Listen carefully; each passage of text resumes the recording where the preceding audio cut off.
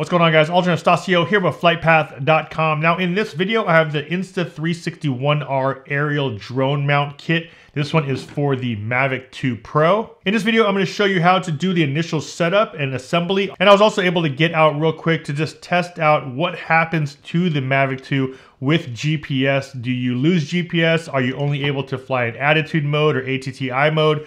What does that really mean? So we'll go through that initial setup and I'll show you exactly what I was able to see on my screen. Also how I was able to actually launch with this thing up in the air. But as far as the post-production and some of the editing goes, the software right now currently doesn't support the aerial version of it. They are gonna be coming out with that very soon. I was able to bring it into the older version of Studio just to see exactly how it's stitched and how it works. And actually it does work to an extent, but they did tell me that there's gonna be a new aerial portion on the software for me to wait for. So once that comes out, I'll definitely do a lot more editing and showing you guys a lot more footage I'm able to get with the Mavic 2 and the Insta360 OneR aerial kit.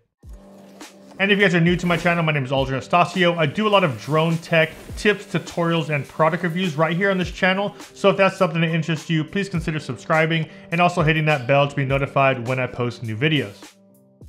Now, Insta360 sent me this early production unit of the aerial kit. The only thing it didn't come with was the lens guard. Now this is a lens guard that you would use on the handheld camera.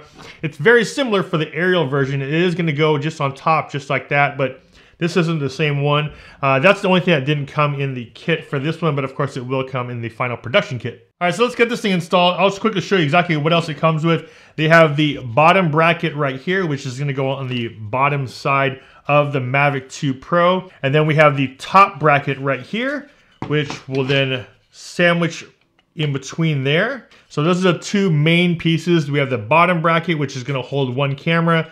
And then we also have this top bracket that goes on just like that. And as far as the camera system goes, we have the main camera portion of it and the screen right here. And it has the two lenses. Now, what's nice about it is that these two lenses are exactly the same as you have on the regular handheld version of it like this. So it's really the same camera system, but on the aerial version, it's split. So you're now able to split up and separate those two lenses.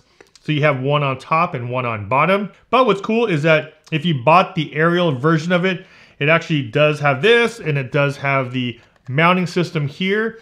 The only thing you would need to buy now is this bottom battery, and then you have a regular 360 rig that you can use as your handheld action camera. And you can also buy the lenses like the 1-inch and the 4K lens separately. So at least you have a handheld version of it if you bought this aerial kit. We have the two screw mounts that hold the brackets together. We also have a 360 lens cover, so if you are transporting it, you're able to at least protect it with this. And then you have this bracket that goes on top of this mount, which brings power from the battery side all the way into the camera side. So that's accessories that we have, except for the lens covers like I mentioned earlier. So let's put this thing on. I have the Mavic 2 Pro right here, and I've actually done it a few times. It's actually easier sometimes if you take off the props and then put those on the side, so that now when I put it back down, I'm able to put the props back in the right order. What I like to do first is put the bottom bracket. So the very bottom bracket has a couple hooks. There's a hook right here, which is going to go right below the lens right there. So all you do is hook it on the bottom, place it up just like that. So it'll hook on the very bottom. There's a little notch on the very front, and that notch is going to go where this little triangle is. There's a little tiny triangle here on the arm. So when you open up that Mavic 2 Pro arm, there's a little triangle in there, and there's a notch on this thing where that's going to slide right into. Put that arm inside that notch and you'll hear a click just like that.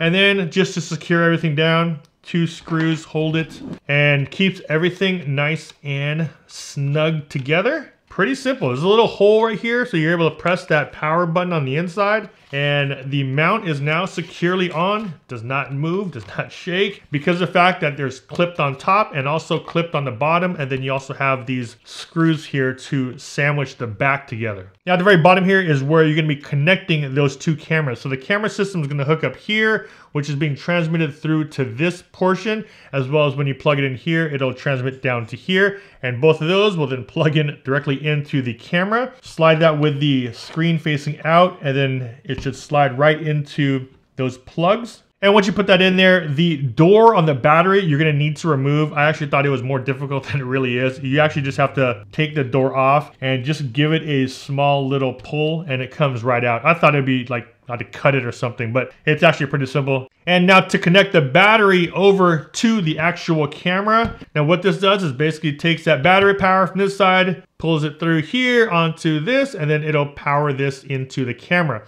And there you go. Now we have that bracket that goes all the way across. So you have battery power right here. It's gonna go all the way across into the actual camera itself. And then now we have to install the cameras. Now before you install the cameras, what I like to do, because of the fact that the camera sits low and once you install it, it's gonna be touching the actual surface. So what I do is I just get a little lens cloth, put that down first, because of the fact that once you install the camera on the bottom and you put it down, it's actually gonna be touching that camera lens. It just slides right into this little cradle and then it also plugs in. There's a plug at the very bottom, just like that. Now the top one's in and then press it down, clicks in. All right, so now the bracket is on. We have power going from here, this side, all the way to the actual camera. So let's power this up right here. And there you go. So we are live right now. What's really cool is that even though I'm in the studio, I can't really see much, but we have the two cameras hooked up here. And on this screen, you're able to scroll through all the menu systems and you can actually see a live preview of what those two cameras sees, and it's already all stitched together, which is really cool. Now that's all powered up. Let me show you exactly what I was able to see in the app when I took it up for my first flight. Now, one of the reasons why you might want to use a rig like this is to get some unique type of perspectives, very similar to how a lot of the FPV flyers recently have been getting them with their race drones. Now, this rig isn't here to replace that type of flyer. Of course, this is more of an alternative for those that aren't as skilled for FPV flying. If you really want to have the most immersive type of footage, you're going to want to learn FPV flying as well as using the action camera on top of that, taking that footage into post in something like After Effects, Premiere, Final Cut, and putting some software on there like Real Steady to make it smooth out. Now, flying FPV drones is a very highly respected skill. It is incredible what they're able to get with it and how much control you really have with it. Here, we're just able to do some basic maneuvers with this, and then of course, reframe the footage in post in the Insta360 studio. And I'm actually here at the park with a bunch of my FPV racer friends, and we just want to test it out, not get anything extreme because we don't know how this is going to react. How's GPS going to be? How's the flight characteristics going to be? How am I going to take off and land with this thing? So we want to get all those things kind of dialed in first before we really take it out into any extreme conditions. All right, so right away, I'm looking at the app and it is directly in no positioning ATTI mode, which is attitude mode.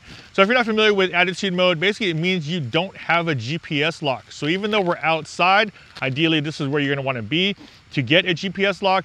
But because of this type of rig on here, it is now covering up the GPS signals, so you're not able to fly in GPS on the Mavic 2 Pro. Now, what exactly does that mean? Well, basically, if you don't have GPS locks, so most people buy these drones to have GPS locks so that you're able to stick it up in the air, let go of the sticks, and it'll just sit there and hover. But here, we're blocking the GPS with this rig, which means it's gonna be in attitude mode, which is all manual. So if there's any wind, any environment changes, this drone will actually drift with it. So you, as the pilot, need to actually handle the sticks and manually fly the drone without GPS. Do it in auto takeoff.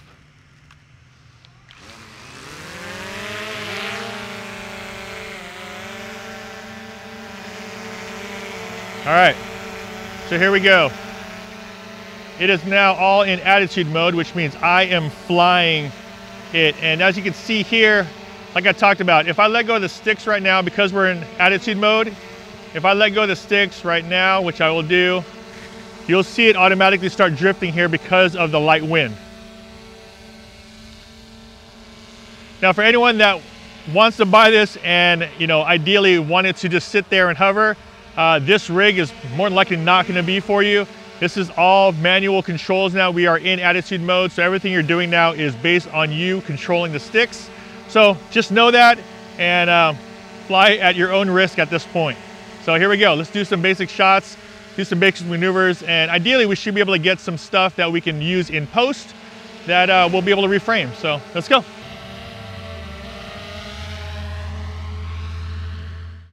And here's a quick snippet of me testing out the footage from the Insta360 OneR on the Mavic 2 Pro. Now, I wasn't really trying to get anything very cinematic at this point. This is just me taking the footage from the drone and seeing exactly what I'm able to play with in studio. And like I mentioned, there's a bunch of things that were missing in the initial beta release of the Studio for Aerial Edition. Things like transitions and easing were not activated yet in the app. So I'm really just kind of moving the frame around and showing you guys where I have my keyframes. But like I said, once the update does come out, I'll be able to take this footage back in, add in some of those transitions and easing in here. That way everything will be smoothed out. Here, I'm just kind of testing out everything and seeing what it can do and how smooth the stitching was in the app.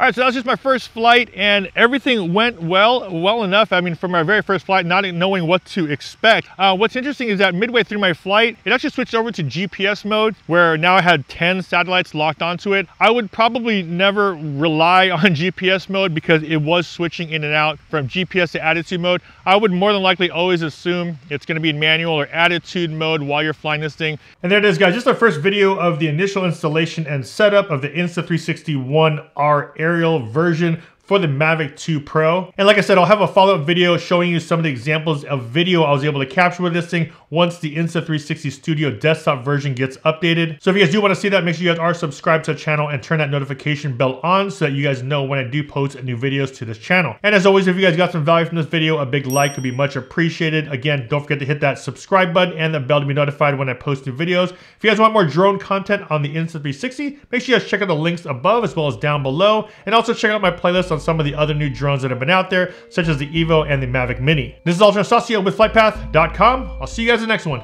Take care.